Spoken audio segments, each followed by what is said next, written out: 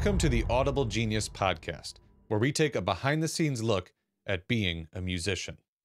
I'm Joe Hanley, and today I'm talking to Jeff Miller, a composer and designer who's worked extensively with technology that uses music to help people sleep. We'll be talking about how to create music that connects with a listener and then guides their state of mind down a particular path. This is a fascinatingly specific journey into composing, technology, and the human psyche. Let's get started. All right, so Jeff, you've done a number of things in your career that I'm really interested in, and one of the first ones I want to talk about was your work with the Sync project, where you made the Unwind music app. Great. Which, simply put, used music to help people relax, fall asleep, that kind of thing, relieve stress. Tell me kind of how did it work? Well, it sort of begins with the goal of trying to figure out how to use music effectively to affect people's physiological state. And so there's a whole lot of thinking that went into it. So we can touch on any aspect of that you like, but sort of mechanically speaking, it was built around this concept of generative music, which I know you have some familiarity with that, and I'm sure with some people in your audience do as well. But I'll just give a quick overview. Generative music was popularized by Brian Eno. And what it describes is music that's sort of ever different and changing, and it's performed by a system. So in 1978, Brian Eno did this with tape loops, which is very analog. He had tape looping around chair legs and all kinds of crazy stuff. A bunch of very mechanical machines doing this work. So we wanted to do a digital version of that. It's very common in gaming, generative music. Right. But the other sort of piece of it that we wanted to add was to make it adaptive, so that and what that means is making it possible for the volume, the rhythm, the sample content, and basically a bunch of other parameters to change in response to specific events or inputs. And in our case, we were looking to use sensors, either through a phone or sensors that you would wear, so that we could perform generative music, but also respond to what was going on in your body. And so Wow. that's the sort of that's the palette that we're working with when we created Unwind, which was a really interesting sort of combination of, learning about how all these different musical parameters might affect somebody. And we did a bunch of research around that, which I can talk about. And then building a system that would almost, in a sense, emulate the work that a music therapist would do when working with a client, which is, rooted in this idea of ISO principle, which you and I talked about not long ago, but I can go into more detail around that as well. But in terms of how it worked, we had a system that was able to ingest a bunch of samples, as opposed to like more of a synthesizer or MIDI type of performance. We used sample-based music. I composed a bunch of music to work with the system. And then we wrote a rules-based sort of system that would allow us to define specific levels of energy within a composition, and then affect through these inputs of sensors, or actually even through just a user input on the phone. We would understand sort of where somebody was, and we then perform the music over time to take them where we wanted them to go. Okay. So let me start at the core of that. What is the ISO principle, that music therapy principle that was all built on? Sure, yeah. So ISO principle is defined as it's a technique by which music is matched to the mood of a client. This is the way music therapists work. It's at the core of music therapy. So you want to match the mood of your client, and then gradually over time modulate to affect the desired mood state. So you can imagine an example where somebody comes into the music therapist's session in a very agitated state. They're not going to play something peaceful and mellow to try to chill them out. They're going to actually try to meet them where they are with something maybe that's a little more active, or maybe has a melodic content that they, through their sort of lens of music, might meet the client mood better. And then they're going to sort of, again, using their craft, modulate over time to help shift that client into a different headspace, which is just it's magical if you think about it. But Yeah. that is why music therapy is a thing, because there's a lot of evidence and science behind this stuff. It's fascinating, Yeah, absolutely fascinating. it really is. So they're since they're a human, talking to a human, they could just gauge using their instinct. And then they have maybe one or a handful of instruments that they can pick and choose to start playing Yep. for them, and then they can just modify it as they go. Yeah, that's one very hands-on kind of way where you're performing music in real time, and often music therapists will have instruments that the clients can have in the if they're capable, that they can use, usually simple things, rhythmic instruments, or Okay. just basic instruments that anybody could play. Sometimes therapists will use pre-recorded music as well. It really just depends on the client and on the approach, but they're still using Okay. their innate musical craft to gauge, what the client's state is. And so that's what we wanted to do with Unwind. We wanted to create, in this case, we did it as an iPhone app. We wanted to create a situation where you could put this thing in the hands of anyone and get enough information about them to understand, where they are in the moment, and then use generative music to meet them there, and then over time, take them somewhere. In our case, we were mostly targeting relaxation and sleep. So I love this process where you take something that's currently being done, in real life, human beings, human to human, and then try to create this automated app version of Yeah. that experience. Well, that's kind of blowing up right now, isn't it? Right. I mean, Yeah. I can't open my feed without reading something about AI, and so Right, right, right. uh, this was more of a machine learning model. Okay. That started with a very logical set of rules and responses, but it was intended to move in the direction where it would get better with time. And yeah, it's a fascinating thing. I think people are of it's a polarizing idea in a lot of ways, but I Sure. will I will say that we never set out to replace music therapists. Our main goal was to see, could we create something that would be a helpful adjunct to other types of therapies, in-person therapies, or even an adjunct to medication in some cases, because as Sync Project was kicking off uh, as a startup, opioid crisis was in the news every day. Okay. It still should be, but it's the kind of thing where the ingredients that we were using to create this system could have been really meaningful adjunct to other types of therapies. Yeah, and I think that's one of the big things that, instead of replacing a therapist, you're giving them an additional tool. In particular, I think it's right because they can do it at home, right? The therapist can't go Exactly. home with you, right? Right. So this is Yeah. something it's like a supplement to their work with you. Yeah, and we see this more and more. As I've worked with a variety of healthcare professionals over the years. This idea of we have a protocol to serve people in person, but boy, we really don't want to leave them hanging when they're on their own. Right. People need more access, and so that's always been the lens that I've looked at this kind of technology through. Like if you can make increased access and support the goal, then there really is nothing polarizing about it. It's there's always going to be a need, or at least as far as I can see, there's always going to be a need for human contact and human expertise um, in therapeutic environments. But people are capable of self-directing, and we do it all the time. This was the other sort of insight that we had going in to this work, is that we all of us use music and movies and TV and for mood regulation. We do it without even thinking about it.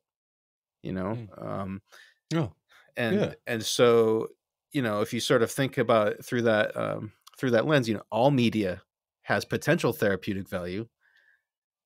So what can you do to help people help themselves? I like to think of it that way. Yeah, it sounds like by creating this very singular experience in this app, you're curating it for them. Like, think about more of a wide environment, like say Yeah, social media, that can take you any direction, a bad yeah, direction, a good direction, but that's right. this is more narrow with one specific goal in mind. Yeah. Well, I think, the other application that we created, the Sync Music Bot, was a little bit more about curation because that was relying on Spotify, um, streaming platforms to bring music into functional audio playlists, which is a little different. The stuff we did with Unwind was intentionally original compositions, novel music, and the idea there is that when you're familiar with a piece of music, um, you can anticipate where it's going, and this concept of anticipation can be counter to letting go in the moment and allowing yourself to drift off. So having so it's a challenge, right? Because you on the one hand, you really have to meet people's preferences. Some people do not want to hear acoustic guitars. Some people do not want to hear electronic music. Um, some people must hear acoustic guitars in order to relax. It's a really interesting thing. So you have to provide a range, I think, of sort of styles and genres, but by presenting music that is completely novel to that person, and with generative, it never plays the same way twice. You're Got it. reducing this sort of thing that we tend to do naturally, which is to pay attention to the music. When we learn it quickly. I mean, you know, uh, most of us, can name a familiar song within like 3 seconds of hearing it. Uh, and so, if you can reduce that a little bit through novel music, then you have that much more of a chance to let your body and your mind respond to those aspects of the music that are designed to help you unwind. That's interesting. So if they know the song, like you said, they know where they're going, it almost sort of activates their more like the conscious front of their mind, and Exactly. then which is the opposite direction you're trying to take them In that case, yeah, yeah, and I in. think Okay. particularly when you're aiming for sleep, you want to be really mindful of that. And Hmm. it's interesting. Like this is all stuff that I've held on to over the years since Sync Project, which we started in 2016. But these sort of ingredients of mindfulness, ISO principle, and Hmm. then entrainment is the other sort of concept that I carry around with me, which is entrainment describes the way that our bodies gradually sync with external rhythms.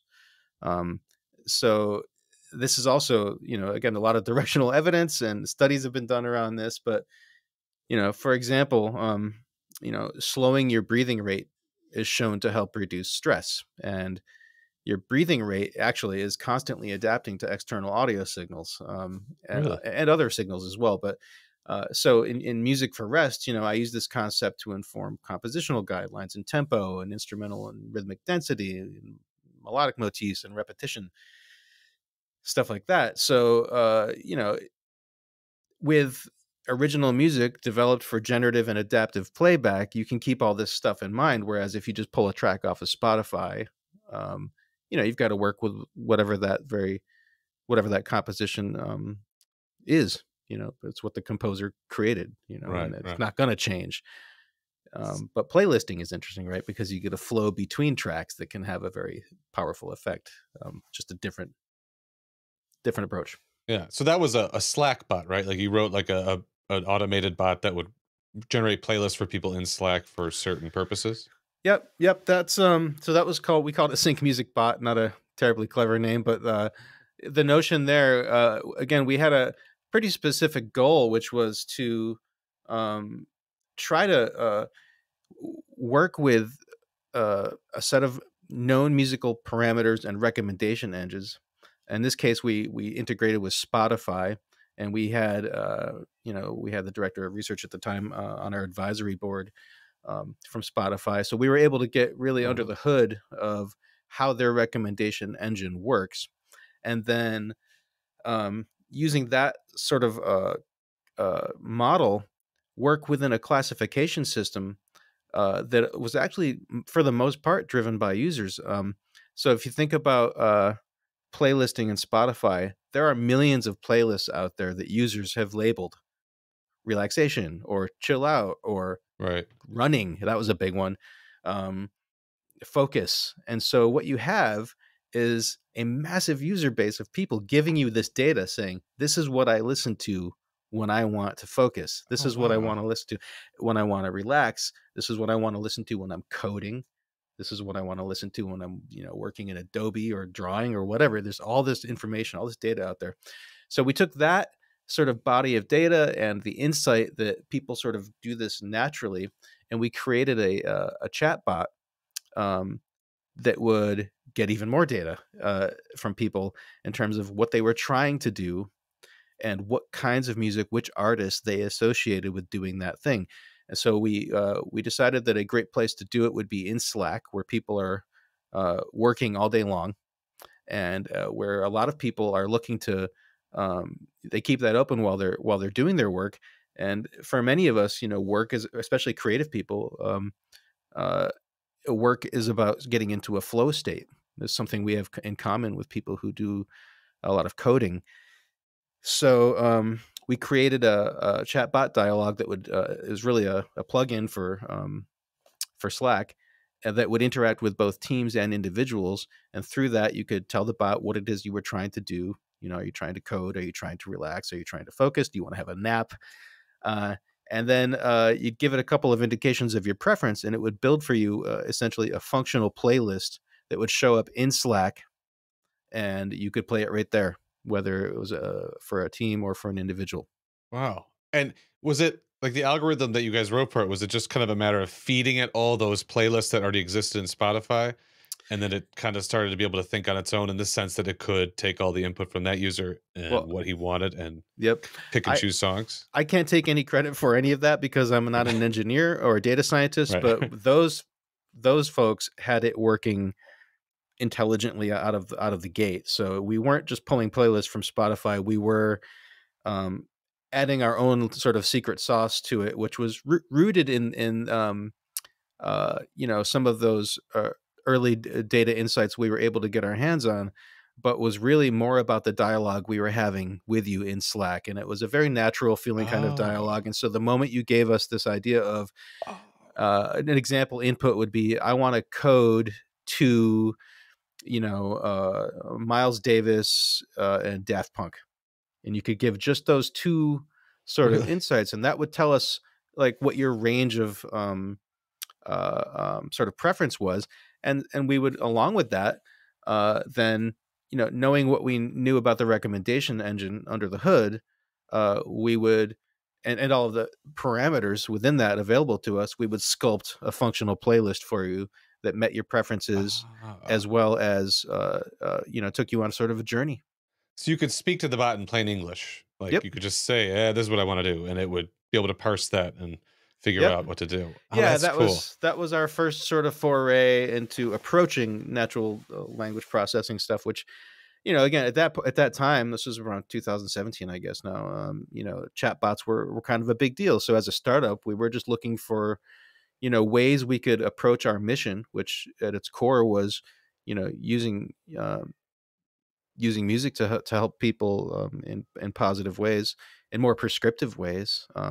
Whether it was an iOS app or a chatbot didn't matter to us. What mattered was, can we get deeper on this? Can we find more data? Can we get more Right. truth around this? And can we present it to people in a way that feels good and honest and authentic?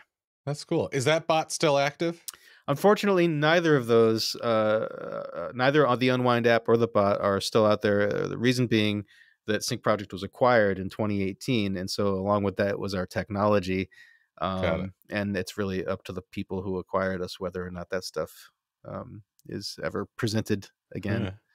But Well, now going back to the Unwind music app. So you had yeah, this idea. You wanted to take the ISO principles of music therapy. You wanted to turn it into an app form, composing music, generative music, all that. So how do you get? I want to talk about the music part, but how do you get to that? Like, how do you get to the point from the idea to the okay? Here's how we should structure this music. well, it's funny because in my case, I really had to lean into my experience as a design professional. Everything Okay. okay over there? Yeah. Yeah. Drop my coffee. But it has a lid. Thank Oh, God. glad to hear that. Yeah, so I you know, I have along with this lifelong pursuit of music. I've got a significant career as a design lead in Boston, and I just relied on that experience mostly to figure out how to get from A to B. It's not intuitive. You join a startup like a sync project with a weird mission, sort of like a health adjacent mission. Everybody in the company is a musician also, and I had to think about all of the practices that I would use to, design an app or a website or any kind of piece of multimedia or communication. And it's really just foundational user experience design principles that come into play there. You have to first define, who your audience is, what their pain is, what you're trying to do, and you have to speak about it in very human terms. So for me, it was actually super exciting because when we joined Sync Project, uh, it was like about 10 of us, and we had this crazy idea for Unwind. One of the people on staff was a student music therapist. We had a data scientist, a couple of data scientists, a couple engineers, full stack engineer, iOS engineer. We had our founder who was, mainly a musician and sort of a entrepreneur, and a lead technologist. And so here we are in a room with this idea that we all have a lot of passion around.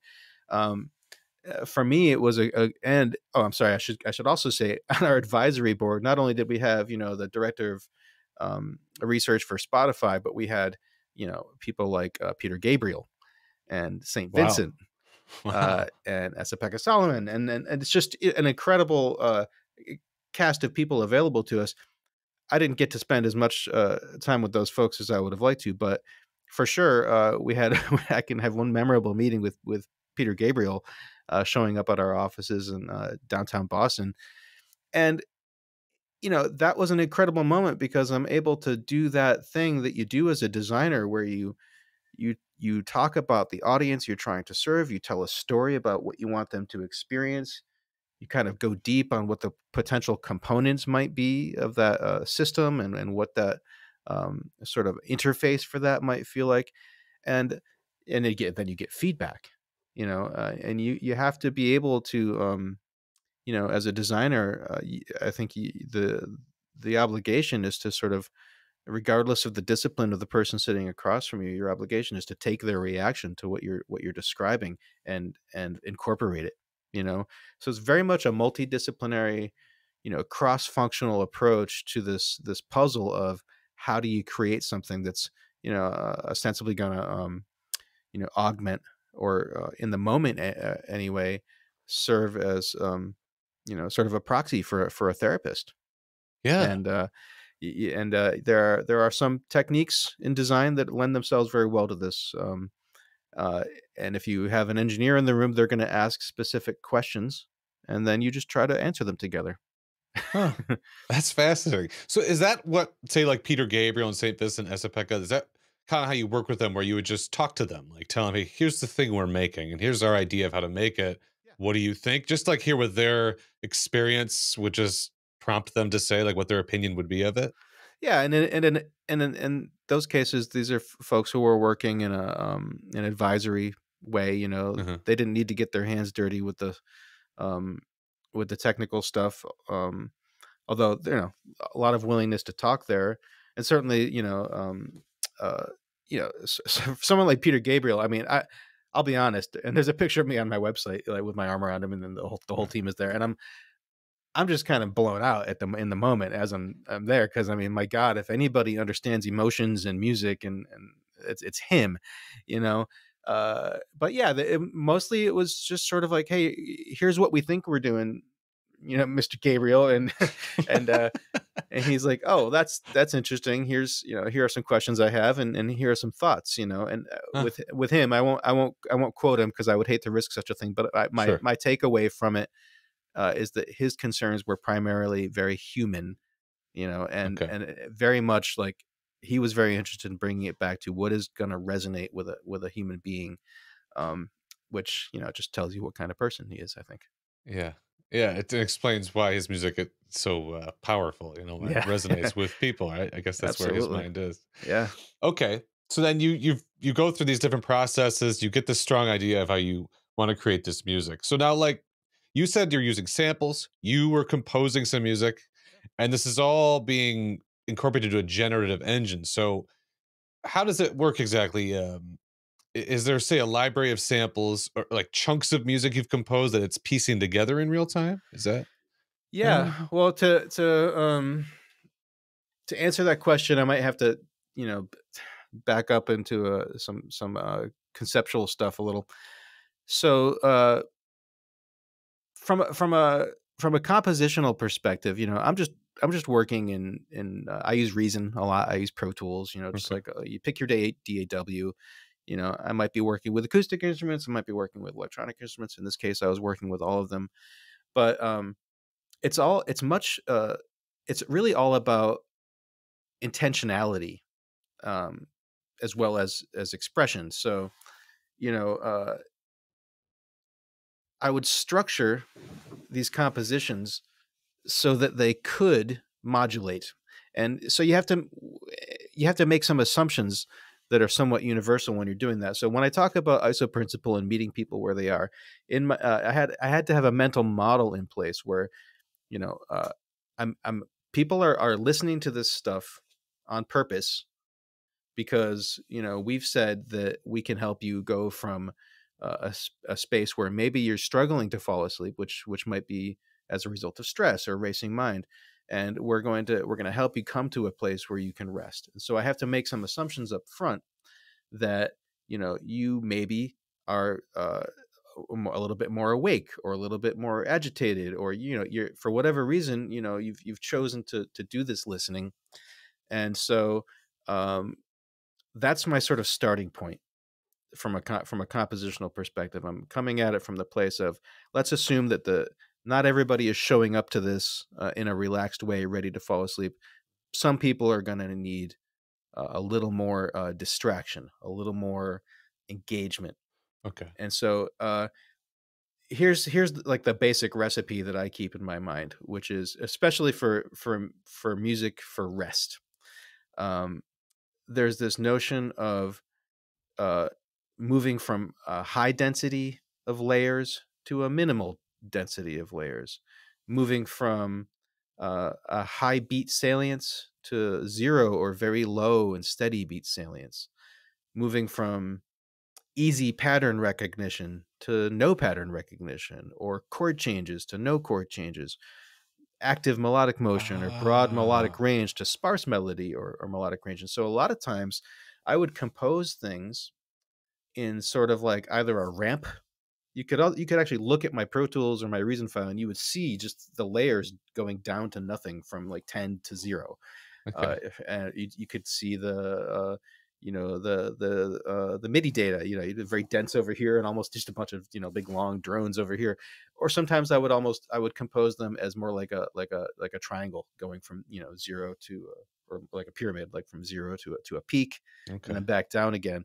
And from all of that, from all those different layers, um, it's a lot of stuff that I think would be familiar to anyone who works with a DAW. You've got a choice. You can export stems, which is what I think a lot of generative game engines use. Or what we did is we got a little more atomic than that. I would get down to sort of I've got these instrument lanes, and within these instrument lanes, I've got a variety of motifs that are living in there, and I'm going to slice those up. And so we had a beat model on the other end where we could pull those samples in and tell them sort of when and where to show up. But we would use this concept of generative music and adaptability to say, well, if we think you're sort of somebody who's, at let's say there's like a low, medium, high range of arousal state. If we think you're highly aroused, we might start off with more energy, and then over 10 or 15 minutes, start to wind that down. If we think that you've sort of shown up in more of a medium arousal state, we'll start you there and bring you down. So Okay. it's a it's an interesting thing when you think about you know meeting people where they are. The more aroused you are, and by aroused, I mean the more sort of awake you are, the more or the less sleepy you are is another way to say the same thing. Or just in general, are you showing up with sort of uh a need for help? I'm sorry, let me go back on this. Your mood or your arousal state, you could think of it as your how you perceive your state of wakefulness, or your stress level, or your awareness of stress, or even mental or physical energy, right? uh, if you think of that as a continuum from a low medium to from low to medium to high, and then you try to match that with this idea of pattern recognition, or active chord changes or active melodic motion. uh, that's the craft of it, is thinking compositionally how to take the music that you're making and map it to that continuum, and then slice it up, tell a system when to play what.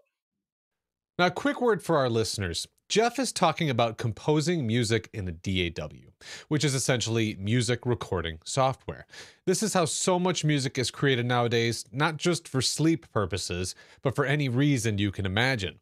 If this is something you want to do, I highly recommend our super effective course, Building Blocks. It'll take you step by step through the process of writing the building blocks of beats, like drum patterns, bass lines, chord progressions, and melodies. And it all takes place in an actual online DAW where you create music as you go. And for our loyal podcast listeners, you can get 20% off Building Blocks this month using coupon code SLEEP. Check it out at audiblegenius.com. Yeah, that fascinates me in so many levels. One thing I loved was how you intentionally create music that's active, whether it's like you said, the beats real salient, or the melody's dense, the chords are changing a lot on purpose just to get their attention. Like kind of the way Yeah. you Yep. have to get like if I need my kid to stop screaming around the house, I have to get his attention first, and then I have to calm them down. And it's that same idea, right? I think that's the amazing part of it. Because like any of us, I could go onto Spotify or YouTube right now, and I can find something mellow that's that I think will pull me in the right direction if what I want is to relax. But it's amazing to think that there's technology that can actually sort of steer your mood over time, make it easier for you to acclimate. This is one of the reasons I started the podcast that I have too, is because a lot of times, if you go and look for content that's going to help you sleep, you'll find a lot of stuff that just immediately starts in that very sleepy space. You'll find a sleep story or something, and it's like you're supposed to go from 60 miles an hour, like I've been doing things all day, I'm very busy, my head has just hit the pillow, and suddenly you're saying in a very sleepy voice, follow me into storyland. I can't do that. Like I'm not ready yet. Or like I personally, I have a meditation practice. I'm very comfortable with mindfulness practice, but when I get into bed, like in that moment, I'm not necessarily ready to, um, start doing a deep breathing exercise. And in fact, in a lot of ways, meditation is an invitation to be awake.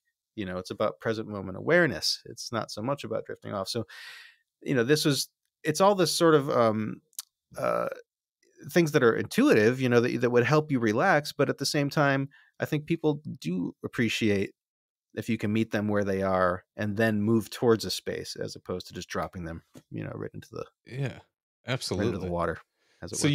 you compose all these tracks of different levels of activity, I guess we could say, and all those different elements you mentioned, and you feed them to the engine. And are you literally having to kind of like tell the engine, okay, this is active, this is less active, like almost kind of rate the activity of each musical chunk in a Yep. sense? Yep. Okay. That's where we started. And again, I can't take credit for how the system ultimately performed, Hmm. and it did perform quite well. But I start off with something that is composed in a static environment, and then we wrote what I think of as sort of rule sets around, these are the ingredients that are allowed in a high energy mode. These are the ingredients that are allowed in a medium energy Okay. mode. These Okay. are the ingredients allowed. And in a low energy mode, and that might also include some instructions around tempo. Um, some of that Okay. might have been baked into the compositions themselves or the samples themselves, but the idea and the way that it was constructed was that we would, you know, first feed it through sort of like this logic based, rules based mechanism, and then the machine learning would take over. Got it. And when you say these are the ingredients, how granular did that get? Like, were you telling the thing like, "Hey, when the melody is playing this many notes," or that kind of thing, or is it more like these clips are I active? just for sanity's sake, I had like a limited number of instrument lanes. I think probably the busiest one was like 12, and within any instrument lane, I might have had like 10 or 20 different clips, Okay. different, and so, but they were designed compositionally in such a way that I knew which clips had more active melodic pieces. So, like, let's say it's a guitar lane, I knew which one Okay. had like the sort of busier guitar licks. I knew which one had the more sort of spacey guitar licks, and I could sort of target those not only just as clips, but in terms of like repetition or frequency or variety, even. So when I'm composing this stuff, this is the kinds of things I'm thinking about. Like, is this a melodic motif that I will want to have repeat frequently? How many variations of this motif do I want? Oh, wow. And then it's easy enough after that, because of the geniuses I was working with, to sort of tell the system like, this is what I was thinking. That's cool. Yeah, That's very cool. I mean, there's no GUI for it at that level. Uh-huh. This was me sitting next to a very wise and experienced data scientist and Okay. a couple of engineers who, thank God, we all could talk about music together. We had that common language. So as we're staring at these, lines of code, we're also, talking about, things like melody and harmony and intended rhythm and stuff. And we could do that. If I hadn't been working with musicians, I would have been up a creek.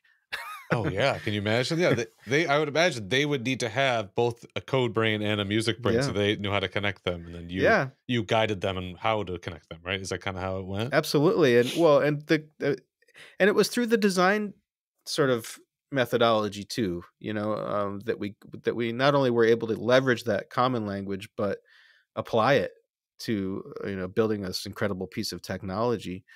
Um, but it's interesting, in my experience, I've worked with a great many engineers and designers and technology folks who are also musicians. Maybe it's a Boston thing. I don't know. I see it everywhere though.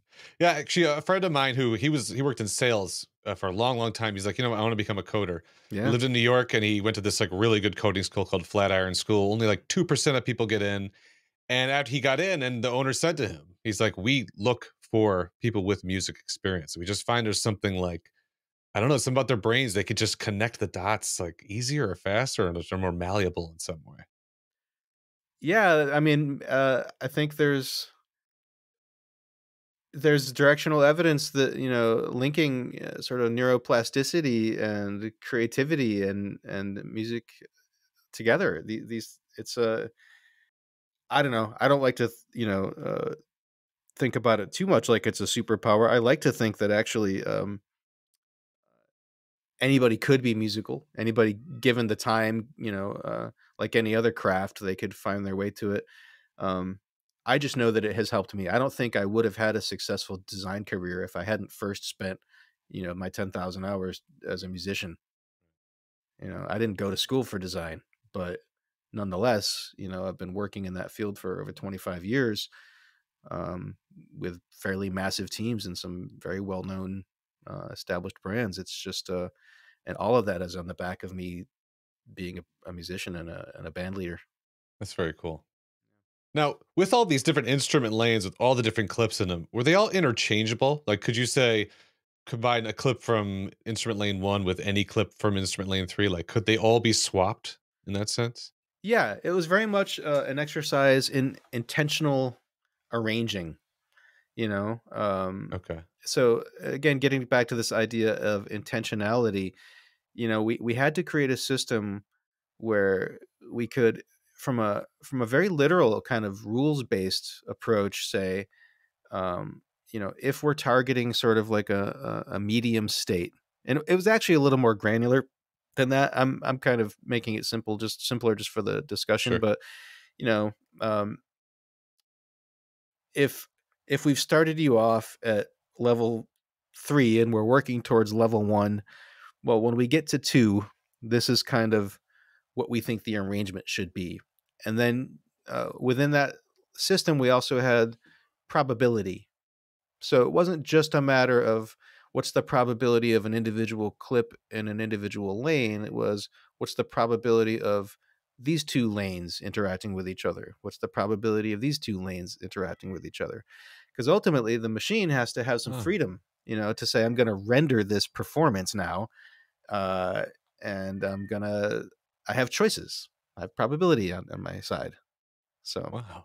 yeah, That's cool. it's a trip. It's really Yeah. wild to approach your music, just to be sitting down with a blank canvas in front of you like you always do, right? And then these are the things you're thinking about. It's no longer static. It's not gonna be played the same way every time. And so suddenly, you know, that that uh that shifts how you think about your intentionality. Yeah. I It's bet with that different end goal in mind. How much of it was just for you when you're composing this? How much for you was it just kind of instinct, like just feel, versus how much like thought, like, this might be active enough or this might not be, that kind of thing. well, yeah, I think that's the craft. That's what a music therapist does. I'm not a music therapist, but Mhm. um, you know, uh I am a student of jazz. It's a improvisational sort of instinct that kicks in, right? And here's the thing, it's like there was never any intention to write the one piece of music that was going to work for everybody forever. It was sort of a known thing, we're going to have to compose dozens of pieces. We're going to have to, ultimately what we were trying to do was build a platform that many artists could contribute to. And over time people would use the system and it would get smarter, and more importantly, I think it would get smarter in service of an individual, because your individual needs and preferences are not static either. They change over time. It's but for me it was very much instinct based. And I could I think I was along with thinking of things like rhythmic density, or how many layers do I have going.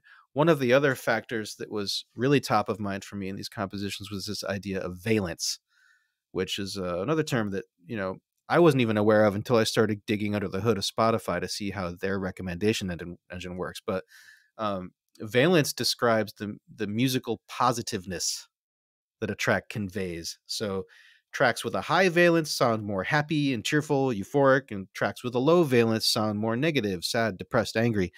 Huh. So that was really mostly what I was focused on with these compositions. Uh, and I gave myself sort of like a baseline set of tempos. I didn't really want to do anything too up tempo most of the time. It is intended to be relaxing music ultimately. Sure. Dramatic shifts aren't good to promote sleep, but with my music, I'm typically thinking modally. So I like to talk about the Lydian mode because it's a major scale, right, which most people associate with happy music or resolved sounding things. But of course, you've got that raised fourth, which to me introduces tension and uncertainty. Um, and it's what I think of as sort of like a Lydian. I think of that as sort of a liminal mode. And so I personally find it's very beautiful. And since the goal is to meet people where they are, I don't shy away from Lydian mode, or something more minor sounding like Dorian, which also has that sort of liminality built into it, with the natural six. I'm just careful about how much tension I allow for within that, and I'm mindful about modulating in a direction that reduces harmonic tension over time. Um, Interestingly, too, it's shown that music with a low valence is actually shown to promote rest in many people. So this is I think fascinating. Maybe this is why we love to listen to Dark Side of the Moon. It's not always about like you know, happy rainbows and sunshine when you're trying to relax. It's very often like something rooted in just minor pentatonic is going to have that physiological effect of chilling people out. It's remarkable. So with those unexpected scale degrees, right? Like the Lydians raised fourth, everyone's kind of expecting that regular fourth, even if they know theory or not. They just heard the major scale a million times. Yep. So that raised fourth is just like, huh? Is Yeah. that is that sort of one way you're kind of trying to fight and not fight, but remove anticipation? Those little unexpected things that kind of keep just sort of rocking their boat a little bit. It you well that's I think you're making my point in that that is the choice we have as musicians, right? We have a lot of choices available to us. You know, even Western music, we've got 12 notes that can be combined in any kind of way. But that's where craft comes in. And it's where I think, this is the value of, really developing yourself as an artist and developing um, not only your sort of empathy engine, right? Which is, I think, super important, but your sort of your ability to intentionally go for things. I think about like this is what great songwriters do. You listen to Peter Gabriel's So, or Michael Hedges' Aerial Boundaries, or any soundtrack by Hans Zimmer, or Michael Giacchino. These, whether it's vocal or instrumental, there's an incredible amount of intentionality in that writing. Mm, In the moment, what is the scene that is happening? What is the picture I'm trying to create? Hedges did it with just an acoustic guitar, but it's remarkable. He has a song called "Because It's There," and it you're just completely transported. Um, and it's I think that is the power of music, is to transport people, just like storytelling. mm, So those are the choices. Will I use in this composition, will I use the tension um of that sharp four to grab your sort of head in the moment and take it out of the rumination that you might be engaged in? Sure. Yeah, I might do that. I also might, place it in a different register as part of a melody, just to add a sense of wonder, because it can also do that, right? okay. Right. Yeah. You take a major seven chord with that note floating on top of it. I mean, it is magic. Right. Um, Yeah. so it's a really interesting context is everything. But this is why, when I think of this kind of work, I think it's very artist driven. It's very art driven, and it's sort of. But once you've decided, as an artist, you're gonna, especially if it was in a context like this, where you're, perhaps being presented as something that might have health and wellness benefits. Just be very intentional. Try your hardest to be open to the idea of the context of the person you're writing for. They've just stopped their busy day. They're for the first time in their day, they've stopped doing, and they're trying to move from that doing and thinking space to just a space of being. And that those transitions are very special moments. Yeah. They're almost sacred. Um, I had I think, and I've used this word earlier, and it kind of flew by, but that moment between, you know, um, trying to sleep and actually being asleep, you can think of this as a liminal state, which is, that word liminal comes from Latin word limen, which means threshold, and those are the spaces where change is the only thing that is actually happening. It's that transition between what is and what will be. And we can think of those as physical spaces, and we often talk about mental states as spaces or places, but like in the physical world, there are things like, stairways or hallways or doorways. um, uh, Emotionally, it's kind of like life transitions or milestones, or things that create uncertainty. These liminal spaces can feel uncertain. If you've ever walked down like a long empty hallway or an empty dark stairwell, you know what I'm saying. and we don't like uncertainty, and a lot of stress sort of manifests as a result of uncertainty. And so you get to this emotional liminality when you are laying down for the first time and everything's quiet for the first time in your day. Um, and there's also evidence that liminal states are linked to creativity, and so our minds can get into this kind of hyper reality where we're trying to make sense of the uncertainty in our lives, and sometimes that manifests as art, like songs and books and poetry, but it can also manifest as you lying in bed staring at your ceiling for 7 hours.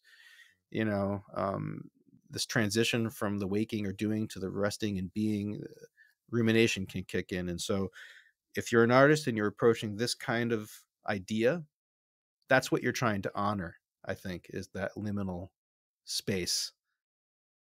That's how I Yeah. think of it anyway. Yeah, no, and I never heard that word before, but I love it because I myself meditate. I do a Yep. form of meditation called TM, and Sure. it's pretty Yep. much all about that, getting you, taking you to that, and passing you through it. Yep. And so when I sit there and I feel it, back in the day, it would have felt like it was almost unnerving, that feeling, because you're really letting Yeah. go, like you're making yourself vulnerable, and you're just like giving into your physiology, letting it do whatever it wants to do. Yeah. But it's once you like really lean into it, it is amazing. Yeah. and Absolutely. Yeah. and I actually, changing the subject a bit, your podcast, Sleep Fader, Yeah. which is a podcast all about helping people relax. And I was listening to an episode last week, and I started to feel that. I didn't even have the intention of relaxing or sleeping. I was like, I'm going to listen to this podcast. I'm interviewing Jeff next week. I want to check this out. I'm sitting at my desk working, and I'm just listening to it. And all of a sudden, I didn't take long, because you started out, you talked a little bit, and then you played this music. You're just like, hey, listen to this music for a bit. And I'm just doing that, and all of a sudden I was like, "Oh," like, I started to feel that liminal that I get with meditation. It Wonderful. just did it to me. I didn't have the goal or anything like that. It just did it to me, and I noticed in that music what you were talking about. I was paying attention to how the tracks were coming and going. I think it started with 1 or 2 things, then you added some, and then again, it started to take those Yeah. tracks away. Well, I'm very happy to hear that, and thank you for checking it out. I Yeah, mean,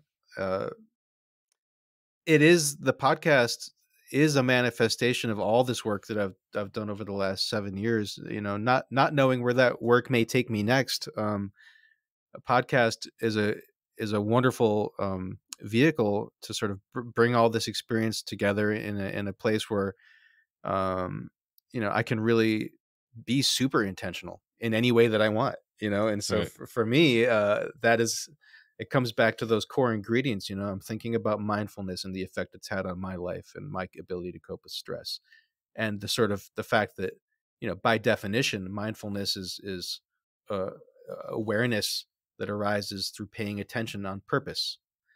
So what am I going to give you to pay attention to on purpose? Um, well, I'm gonna give you, in this case, I'm gonna give you music, and I'm gonna give you storytelling. These are the things that uh, I think are have been shown for eons to help people move from one state of mind to another. Um, but what I'm gonna do is think about things too, like ISO principle and entrainment, and I'm gonna think about all this stuff we've been talking about in terms of choices we make with music and sound, and I'm gonna apply this recipe to a format that anybody can access from anywhere, and hopefully before they get to the end of the story they're out. Yeah. I started I so yeah, it was your introduction, music, story, and then it was like a calming sound at the end. I think in this case it was waves, ocean sounds. And I found myself halfway through the story. I was paying attention to the story, and then when I'm realizing it, again, this reminded me of meditation. I wasn't. I was just like off and just like so relaxed, just sort of sitting back in my chair. And it was a couple of minutes later, I was like, oh wait, I'm not listening to the story anymore. Is that kind of the goal? Like you want them at some point to find themselves just off in their own world in a sense?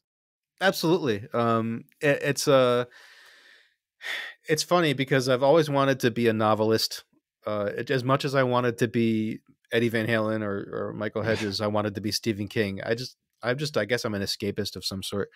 But the storytelling piece of it, as applications like Headspace and Calm have been bringing sleep stories into the mainstream. My observation is that a lot of these were self-contained kind of one-offs. Um, and again, they wanted to bring you very quickly into that sleepy space. The sleepy sort of fake sleepy voice starts immediately. Right. And this is not to disparage either of those applications. I actually use both, and I think there's amazing benefits to using them.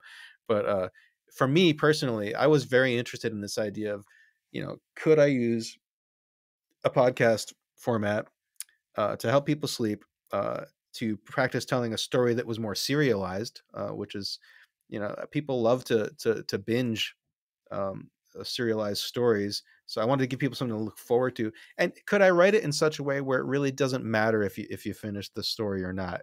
Okay. If you listen to episode 1 and you don't make it to the end, can you listen to episode 2 and still feel like comfortable, like you haven't missed anything? All right. So that's been an interesting exercise. I don't know if I'm succeeding on that front yet. I'm waiting for people to tell me. Some people have told me they will actually, they'll listen to the first couple of parts of the podcast, and then they won't make it to the end of the story, and so the next night they'll go back like halfway and then listen through to the next episode. Okay. I think these are the things I can't control, and I'm just, I'm so grateful anytime I get any kind of feedback from folks in terms of this. But it is structured very intentionally as a 3-act thing. Act 1 is, I've got like the same ambient environment every time. I call it the studio lounge. This is just me talking in almost like a very natural, non-sleepy way. It's conversational, and then within that first act, I will always play a piece of music that I've created, and I'll sort of try to give you some present moment awareness, cultivating mindfulness cues. That's usually about 5 or 6 minutes. Uh, and then act 2 is going into the actual story itself, which is, it's original. I write it all. It's episodic. So, it plays out over different episodes. And within the story, I try to include not mindfulness practices, but I think of them more as sort of mindful moments, um, where, you're in a sense invited to inhabit what the character is experiencing. And I write these very, purposefully to give your mind an opportunity not only to follow a story, but to observe and appreciate, and maybe within that find some sense of gratitude. I try to explore themes that people can relate to, and there's always in within the story musical interludes too, which is, it's a common practice. You'll hear it in some of the best uh, uh, uh, public radio podcasts. It's a great storytelling device, right? For transitional moments to use music. I'm being very deliberate about the music, as we've been discussing. So, from Act 1, where I'll start with something that's meant to engage and sort of, uh, pull your mind away from your busy day and any rumination you might be engaged with. I'll use some of those same ingredients in Act 2, but likely I'm going to reduce some of those layers. I'm going to reduce some of Okay. that beat salience that we talked about. I'm going to Hmm. reduce the melodic range. And then Act 3, so after the story's done, this is usually about 20 minutes or 25 minutes in, it's just down to ambient environment. So wherever the story Oh, leaves you, whether it's by a waterfall or in a rainy city or wherever you are, that's where you're going to stay. And my voice, of course, is modulating over time, so that by the time you get to the end of the story, I've probably slowed down my pace a little bit. You might not even notice when I stop talking. And the reason I have a big, long, usually 5 or 10 minutes of ambient sound at the end, is because you don't want to make any abrupt changes with audio, whether it's in somebody's ears or in a speaker next to them. This is something I learned, both at Sync Project and when I worked with Bose on their sleep products. The notion is a good steady signal, something like rain, is a great example, because okay. it's kind of like white noise. You just let that go without a lot of modulation, without a lot of dynamics, and then just give it a nice long fade out. I've reduced the chance of waking you up. So it's Oh, a right. Yeah. Okay. because it's very easy to create a waking event. Like if I let 2 or 3 minutes go by and then suddenly started talking again, I can guarantee it's going to wake you up, and that happens to me all the time when I'm listening to podcasts myself. If I forget to hit that little button in the lower right hand corner that says, you know, at the end of this episode, stop, it'll start up the next one, and next thing you know, I'm listening to ads or somebody Oh, got talking it. out of. Right, right, right. And that's the other thing too, is Sleep Fader has no ads. Like, Okay. maybe someday I'll be lucky enough to have sponsors, but this thing is brand new. And as you know, the business of podcasting is um, uh, it can go in many directions. For me, this has so far been purely an exercise in taking what I've learned over the last 7 years, trying to put it together in a package that I feel will be effective to really help people relax. And it's just a great creative project for me. That's cool. So the music during the stories, the interludes, that's almost more of like a subliminal reduction and Yeah, downplay because the focus is more on the story, but the music is progressing from the intro activity to the most calm, just wave sounds or something like that at the end. yeah, yeah. And Huh. it's those same principles that we talked about for music in terms of the perceived energy, which could be a combination of, layers or just dynamic ingredients or just any kind of active motion within a track. I apply that same kind of thinking to the sound design too. So if you listen to the podcast, in that lounge area I'm talking about, there's some birds chirping. Sometimes there's like very quiet wind chimes playing in the background. You might hear some ocean sounds. It's generally speaking, I'm trying to create a somewhat Okay. noticeable environment because again, I'm trying to like pull you out of whatever headspace might be distracting you from sleep into something else. um, and within the storytelling, you're going to hear very little um, dis, um, uh, distracting audio because I'm trying to modulate in that direction of relaxation. So whether it's with the musical sounds or with the ambient sounds, I'm very deliberately creating like a ramp down. That's the best way I Okay. can meet a general audience of people sort of where they are, and pull them in the direction of rest. Because you don't exactly know where the listener's state is at that point. But with the Unwind app, you were using biometrics to actually measure where they were, like say their pulse, like was that a big one, like their heart rate? Yeah, we would use in our prototype actually, which was it was actually a web app. We used nothing more than the accelerometer in the phone. So um, and you can see some of this on my website as well. But you would be able to just hold the phone in your hand, um, and we would get your heart rate from that, and use that as your starting point for what we Got delivered. it. And the Unwind itself, we actually had a couple of user inputs too, where they were just simple sliders. You could say, Okay. how tired are you? 0 to 10. Um, how stressed are you? 0 to 10, that type of thing. And we could use that as an indicator as well. I've always, felt that the sensor piece and paying attention to heart rate variability or respiration are very powerful. I think ways to inform any kind of audio based therapeutic, but there's no substitute when you're really trying to make a machine smarter. There's no substitute for getting a dialogue going with the person. Just tell me how you feel, and then ideally later on you'd ask them, how did that work out for you? Really? Because I think you need both these things until you've got a super smart machine. It's artificial intelligence and machine learning. They don't happen overnight. You really do have to feed them data to make them smart. And in the case where you're talking about individual preference, it becomes even more important. So my my hope is that as these technologies continue to be developed, and um, the types of therapeutics are more widely adopted, uh, is that we that the folks making them consider the importance of that dialogue. People want it anyway. I mean, I that we discovered that in research that we did as well, which is that Oh, you give people too many choices, that can be paralyzing. Even the idea of just even though, like I said earlier, we all use music for mood regulation without even thinking about it all the time. The moment you sort of change the context and put it in an app or in a machine next to your bed or something, it's new. It's still new. This idea of, hey, here's a product or a service, and if you listen to it on purpose, it's going to help you.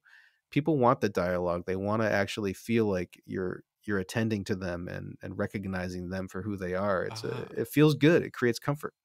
Yeah. So the dialogue has two purposes then. One, it's also kind of feeding data because the biometrics alone aren't going to cut it.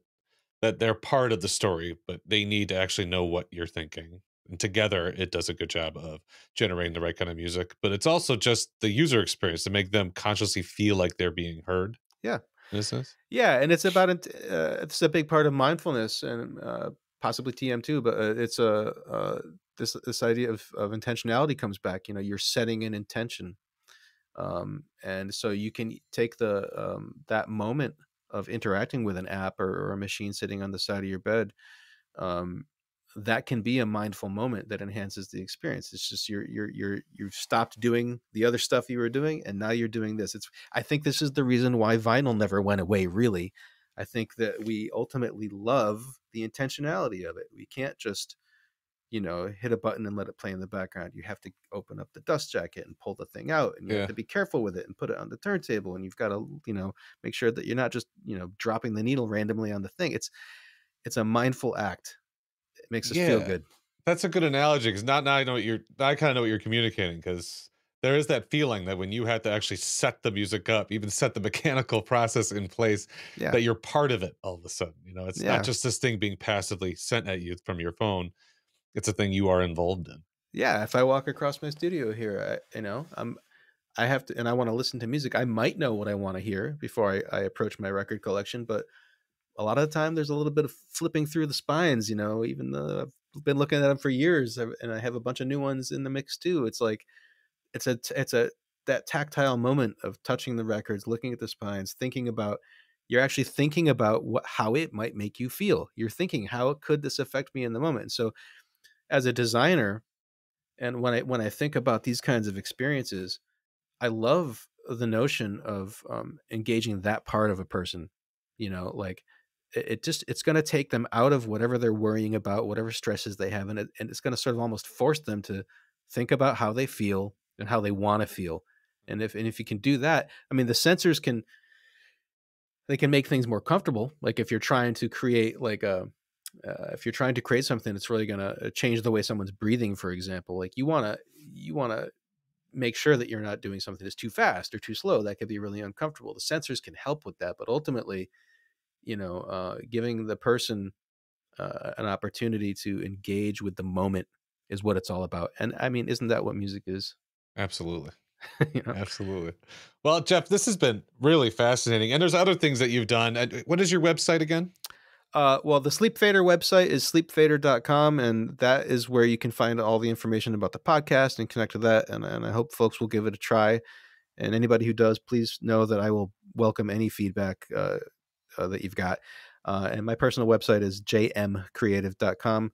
That's just my professional site where I highlight some stories about my work as a designer. And in this case, I've focused quite a bit of it on my recent work over the last 7 years or so. Yeah, well, it's all very fascinating. I recommend your podcast because it really unwinded me, or that's unwind. Your sleep, it helped me calm down, and yeah, you just found yourself a really fascinating niche in the music technology world, and it's just fascinating to hear about. Well, thanks so much. I'm really grateful for a chance to talk about it with you, and the tools that you've produced as well have been super helpful in my life. Without Centorial, I would know nothing about all the knobs and buttons sitting next to me, and now I know quite a bit, and it helps me do a lot of the sound design that happens in Sleep Fader. So super grateful for your work as well. Yeah, my pleasure. Thanks so much, Jeff. Thank you. Thanks for listening to the Audible Genius podcast. Now, as you listen to these musicians' stories, you may find yourself wanting to make your own music. Or maybe you already can, but you feel the need to brush up on fundamentals, fill in some gaps. Well, I've got some super effective and engaging courses that help aspiring digital musicians find their voice and create music they love. And these courses are more than just a series of videos. They have interactive challenges in a music software environment where you actually create music as you go and get real experience. The first course I recommend is Building Blocks, where you'll learn beat composition and music theory in an online music studio. Check it out at audiblegenius.com. We also have Centorial, an award-winning course on synthesis, where you'll learn how to create your own sounds with a synthesizer. Check that out at centorial.com. And both of these courses are designed by yours truly and the team here at Audible Genius. So if you've ever had a desire to make your own music, I highly encourage you to check them out. Thanks again for listening, and I'll see you on the next episode.